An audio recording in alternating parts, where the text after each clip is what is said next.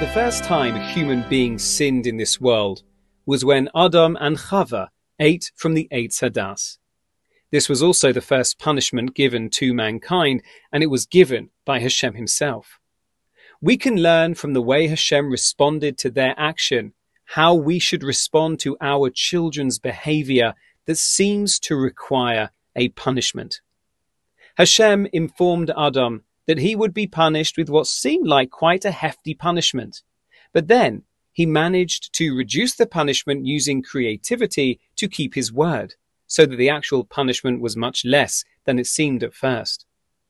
Using this approach leaves the person who is punished feeling loved, valued, and relieved, enabling them to correct their misdeeds and move on in a positive way.